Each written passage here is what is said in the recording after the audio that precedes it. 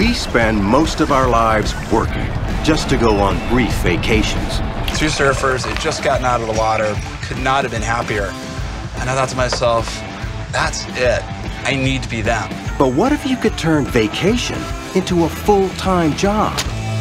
We get most of our ingredients from our backyard, and look at the total, $0. Woohoo! These travelers made their fantasies into reality. 99.9% of the time, I'm doing exactly what I want to do. Looking good. Scaffolding is really unique. There's really nothing like it throughout the world. Get a lot of people that they say, can I join the Mile High Club? I say, no, we're only at 500 feet, so just don't do it in my bar, okay, please. Escape to paradise now, because life's a beach.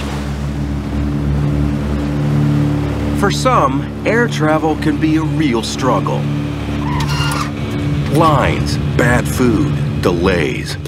Allan Templeton used to hate flying, but now he always travels first class because his private jet is permanently parked 40 feet up in the lush jungle canopy. I moved to Costa Rica and I built this.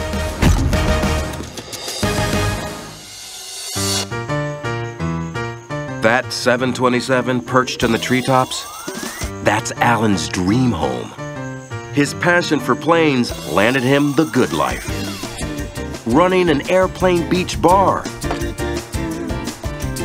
And racing through the canopy in Manuel Antonio. The most exciting thing about living in Costa Rica is that you can have a fantasy and make it reality. I think next time I'm going to wear a seatbelt.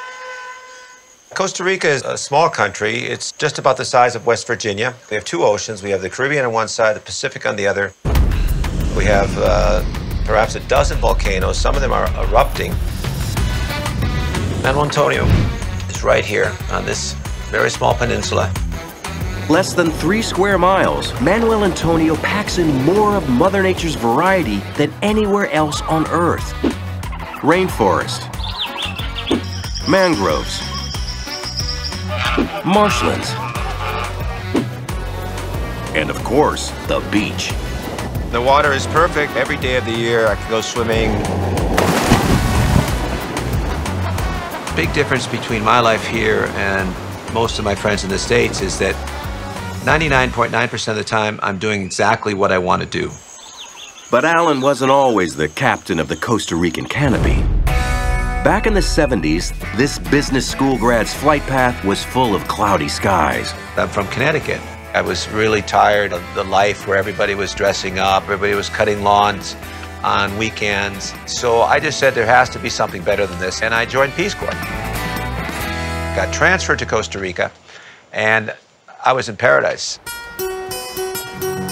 The sense of freedom that I'd been searching for, I realized that I had found it here. Costa Rica, during the 70s, had a very fast-growing economy. I just said I have to get into business. Setting up shop in paradise is a whole lot easier than you'd think. Foreign business owners in Costa Rica get visas faster, and taxes? How about none for 8 whole years? Costa Rica is unique in Latin America that they are very open and very tolerant of foreigners in business. Allan decided his ticket to paradise was catering to the 250,000 annual visitors at the most popular beach in Costa Rica, Manuel Antonio. But he needed a twist to rise above the competition, something big. I found the airplane as probably all of Costa Rica found it when they were taking off at the airport because it was sitting there between the two runways. They just junked it right there. I started thinking, but there must be something I can do with that. I mean, it's just so cool. I bought it for $3,000, moved it down here on a barge, turned it into Manuel Antonio's hottest pub, El Avion. Made a bar out of the wheel covers on the landing gear.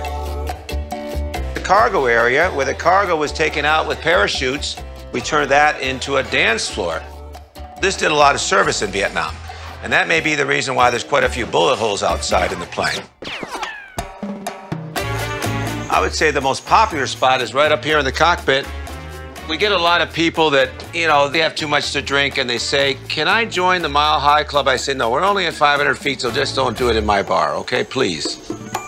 For me, $3 was the deal of the century.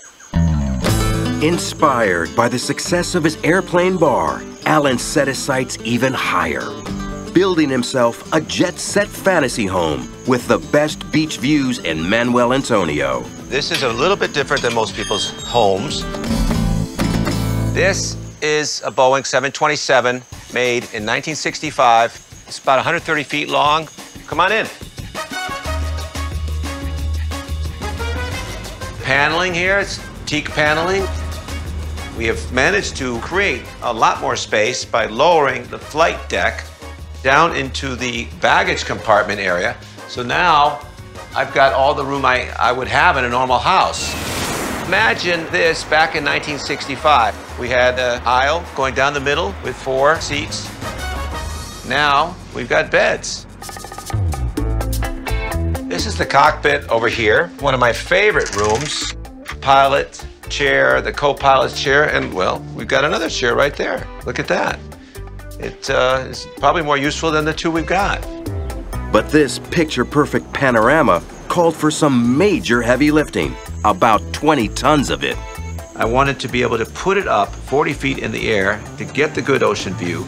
In America, you would have all sorts of zoning regulations. You would never be allowed to put up a plane like this. 5 big trucks came, brought all the parts. It looked like a crash site. It was an incredible gamble, I mean, because we didn't really even know what the design was going to be, and we came up with the idea of putting the landing gear on a pedestal. We got the 90-ton crane in here and managed to stick it right up there against the mountain, and it worked. To put this plane back together where it's sitting cost about $300,000. And Allan's only neighbors? Well, in Manuel Antonio, the locals like to say there are more monkeys than people. Monkeys are sometimes up against the windows and tapping them and stuff. I mean, they've woken me up a number of times. And this high-flying visionary has dreamed up a new way to pilot the Monkey Skyway. This is my jungle machine shop. We put together all sorts of things here.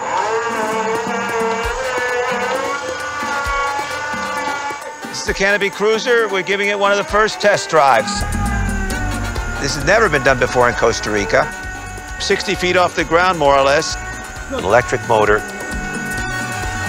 And the idea is completely different than a zipline because I can stop, I can start, go forward, go back, take all the pictures I want. It's the perfect ride to see the jungle. Tengo 4 años trabajando con Allan. El proyecto Canopy que estamos proyectando, son un poco locos.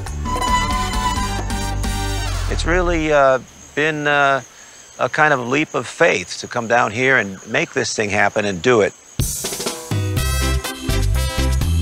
Allan ditched the snow forever and turned junk jets into his dream life in sunny Costa Rica. It's probably the best thing I've done in my life is getting out of Connecticut and coming down here to the tropics. This is something like the Wild West. We are living that more antique life where we have a sense of freedom.